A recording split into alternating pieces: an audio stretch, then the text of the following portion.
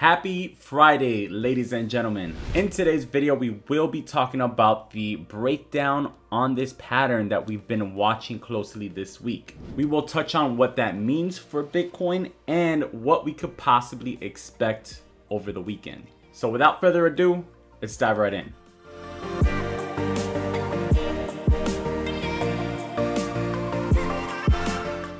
Hey, what's up? Jay here, and welcome to Bitcoin Daily, bringing you guys the best tips, tutorials, and ideas to help you guys become profitable and successful investors. The goal of this channel, as always, is to empower you guys, the community, with the knowledge and resources to help you guys get up to that next level. So if you're new to the channel, make sure to subscribe and turn on the notification bell. If you've been here before, you know what to do. Smash that like button. If you have any questions, drop it in the comments. Let's dive right in. So it's been a pretty not too interesting week in the market. As you can see, we went up as high as 35,293, and then we've been rejected every time. Basically, you'll see for 3 days in a row, we retested 35, got rejected, retested 35, got rejected, and then finally broke down from this symmetrical triangle that we had here on the short term to the downside.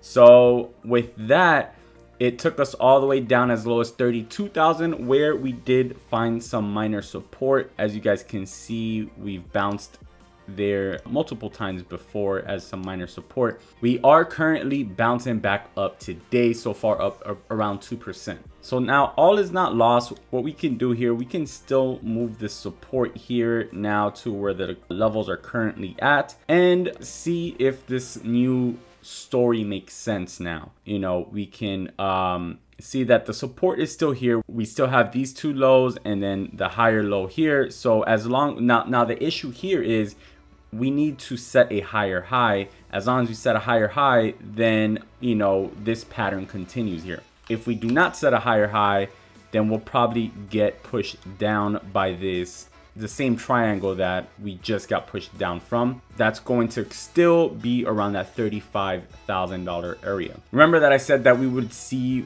the move by the weekend, and we did. We got the breakdown, unfortunately. Now for this move here, we could expect a decision here probably by around Sunday or Monday. So if we do continue to break down and we cannot hold here, we can expect to continue down, and we have that support at 32. We have another minor support at 31, and then the bigger support is of course down at 30, and the biggest support area that we have currently is at 28. Remember, we do not want to see this price fall below 28. If we did fall below 28, we're falling into this next zone here. In this zone, the bottom of this range would be $20,000 to $18,000. So we don't want to see that happen. We want to make sure that we stay within this range. So that's what we're really watching for here. But usually the thing is, the longer we stay, you know, in a range here, the more likely it is that we fall to the downside, because the current short-term market has been to the downside. The probability is to the downside the longer that we stay within a range. So we definitely need to break to the upside soon. As you guys saw here in the last few months, we were just trading in this range, and eventually we broke down, and now we're trading in this range, right? We need to break out of here very, very soon, or again, we're risking losing this support and dropping into this range, which would definitely put us in a bear market, and we could probably spend possibly the rest of the year down here. So we definitely don't want to see that. So we need to get this break above 35K. Now, what to expect this weekend? Again, we just have to wait here. I believe we're gonna stay here in this current range right here that we're trading in, below 35 with the low around 32, until we get a decision on which way Bitcoin wants to go. Now the past couple of weekends we've had pretty much green weekends, so hopefully we can see the same thing this weekend. Remember that we had the grayscale unlocking event. It's the biggest unlocking event ever in the history of grayscale unlocks, which could bring volatility into the market next week and probably the week after that. The big event is on July 18th. That's going to be the biggest day of unlocking. I recommend you guys watch this video that we dropped yesterday. It's a video about 10 minutes long, and we break down everything in depth on what Bitcoin has done in the past when there's been these events over the last 6 months. So with that, we should definitely be expecting some volatility next week, which we kind of need it in the market. There has been very low volatility here lately. In order to make a move up, we definitely need volatility to the upside. Now, you know, with the volatility, we could go to the downside, but we'll just have to wait and see next week. Now let's talk about a couple trade setups for the short term and for the long term that I will be looking at if the price reaches these points over the weekend. But first, I want to tell you guys a little bit about the sponsor of today's video, Liddy Capital. Liddy Capital is a Swiss private equity focusing on litigation finance.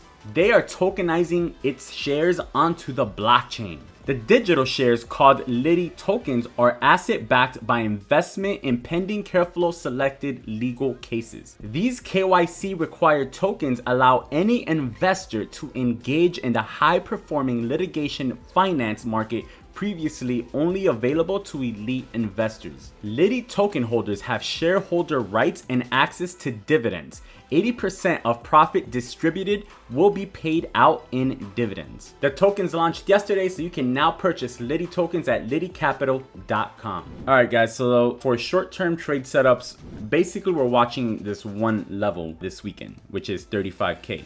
35K has been a big resistance here. It's been a support as well when we've been above it, and it is a Fibonacci level. So you can play this level one of two ways, right? Or you can play it both ways. It's up to you, however you want to treat it.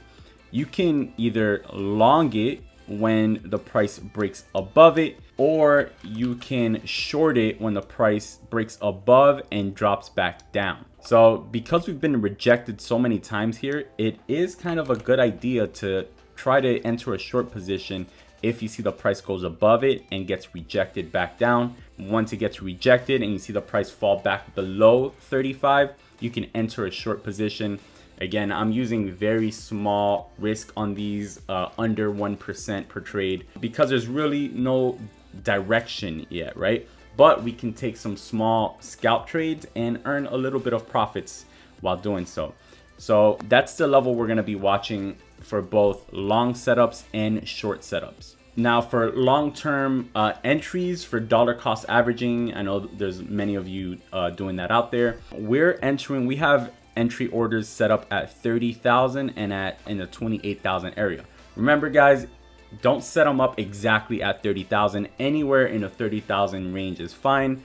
The same thing, anywhere below 29,000 is fine as well. Those are definitely two good spots to dollar cost average if the price were to fall that low. Last but not least, as far as the Wyckoff accumulation pattern that we have been following here for the last 2 months, you can see that it's still intact. We still have the spring here with the test of this support down here. We have the move up. We've been setting the higher lows, and we're still on this support here. So it's still intact. The pattern's still intact. We need that move up. Remember, I told you we need a higher high.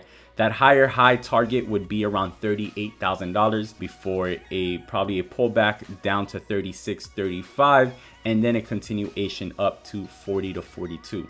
So if this pattern plays out, that's pretty much what needs to happen, and that's what would confirm this pattern here into phase D, and then eventually phase E would be a break of 42K. So again, we just have to continue to let it develop and continue reassessing every time we get, we give it some time. So let's see what happens with that. We'll update you guys again on Monday. That is it for today, guys. Thank you guys so much for watching this video. Don't forget to smash that like button, guys. It helps us a ton with the YouTube algorithm, and it only takes a second to do. It takes us a couple hours to get these videos together. It takes you 1 or 2 seconds to smash the like button while watching this video. If you guys are new to the channel, don't forget to subscribe, guys. Turn on the notification bell as well so you're notified as soon as we post videos. Thank you guys so much. Have an amazing weekend. Hopefully we can all make some profits. Again, I will see you on Monday. As always, peace and love.